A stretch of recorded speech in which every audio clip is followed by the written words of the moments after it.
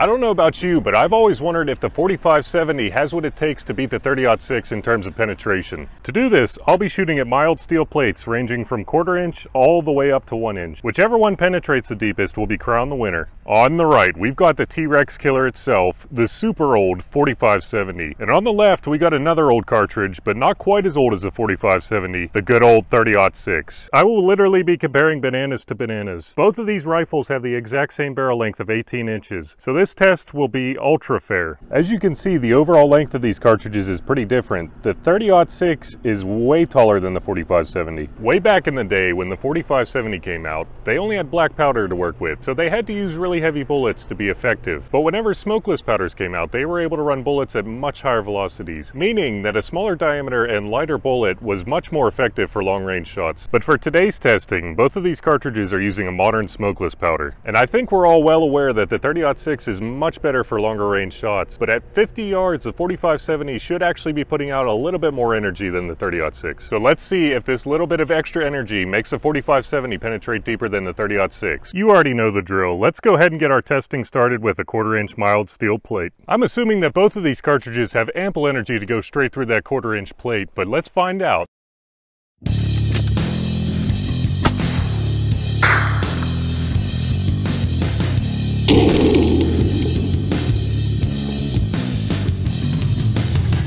Let's figure out what that one did. It threw that plate pretty good. Whew, that's a pretty clean hole right there. A little bit of a bulge, but not really. That is one of the cleanest holes that I've seen. I think we all know that the 30-06 is going to go through as well, but let's do it anyways.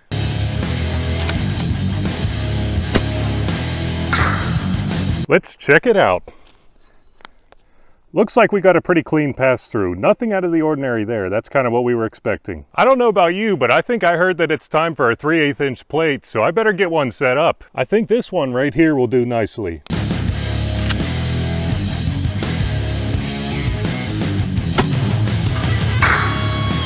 Looks like it was a direct hit, so let's see what the damage was. Whew. Surprisingly, it was stopped cold, but that is the most massive crater I've ever seen on a steel test. Oh, look at that. Looks like we caught most of the bullet right there. That is really cool. Based on previous testing, I think we already know who the winner's going to be, but let's continue on with the testing.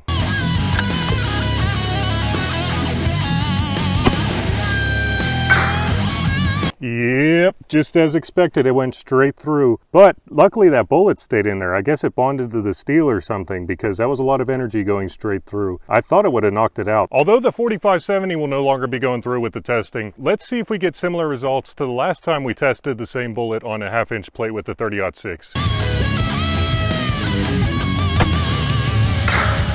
Well, it definitely didn't go through, and from what I can remember, it looks like a similar bulge to what it was before. But we're going to need to go back to the bench and do some grinding to figure out if it's truly the same depth. So let's head back to the bench, because it's time to grind.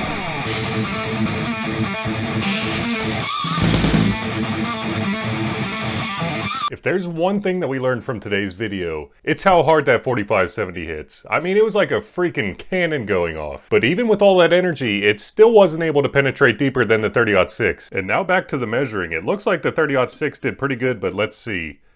Looks like it went 0.447 inches into that 1/2 inch steel plate. That is pretty freaking deep. I just can't really say that I'm shocked by that performance though. I really hope that you enjoyed today's video. Thanks so much for watching, and remember, don't let ballistics drive you bananas.